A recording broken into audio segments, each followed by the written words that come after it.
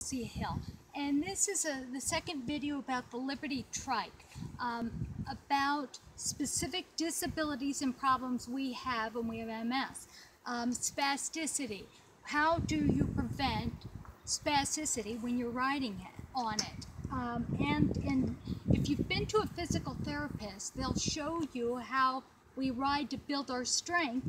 We notice my leg is slightly bent here. This here, when your seat is up, there has to be a bend. That if it's always bent, you won't reach out, because this is my stiff leg there. The closer it gets to extending all the way, that's when the spasticity happens and it jerks out. The way you prevent that is by lowering your seat so your knee is always slightly bent. It can be completely bent depending on how severe your spasticity is, completely like my left, so you're just going around in circles that way, or it can be slightly bent. That will allow a little bit more of your hamstrings to get a workout in your quads. Second issue I have, is foot drop.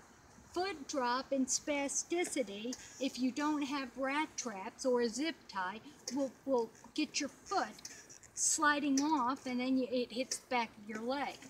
With the right foot, I don't have a problem. The left foot slides forward. I'm going down to the bike shop today and asking them to specifically design. It's a little cage that goes at the end of your pedal, and it keeps your foot from sliding forward. Our rigged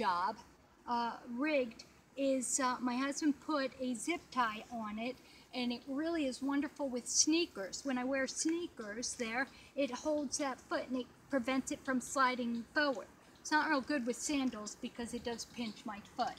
But again, it's just important when you have foot drop and you have spasticity. Those are the two things. When you have knee lock there, the bent knee will prevent that too.